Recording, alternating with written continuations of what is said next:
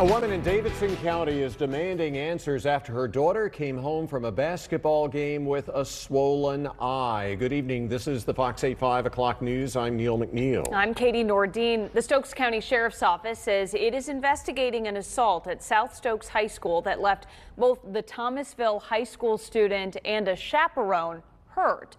This all happened as they were leaving the basketball game Friday night, and Fox 8's Celeste Smith joins us now live. So Celeste, what do we know about the investigation?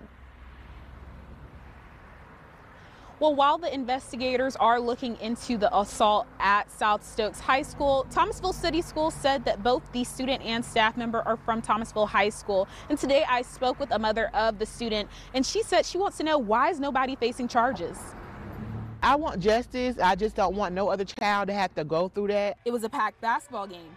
The stands were full of spectators, including Lucille Royal's 14-year-old daughter. The teen wanted to support her fellow Bulldogs as Thomasville took on South Stokes High School in the NCHSAA men's basketball playoffs. Girls got a call from another student who said her daughter and a chaperoning teacher had allegedly been assaulted by a man when trying to leave after the game. He tried to push them back in the door.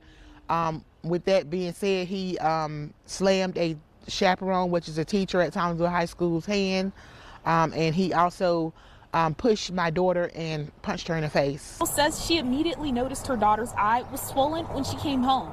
She said she met with Thomasville High School administrators about the incident. In a statement about the incident, Thomasville High School said it was aware of the incident, and both our student and staff members sought medical attention due to their injuries as a result of the assault.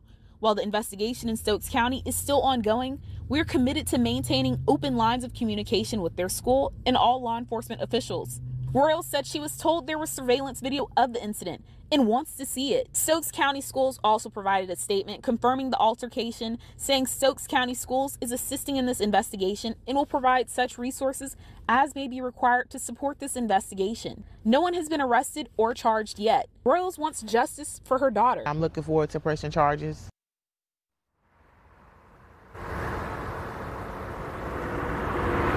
And when asked if there was surveillance video of the incident, Stokes County Sheriff's Office said that they're utilizing all tools that they have for this investigation.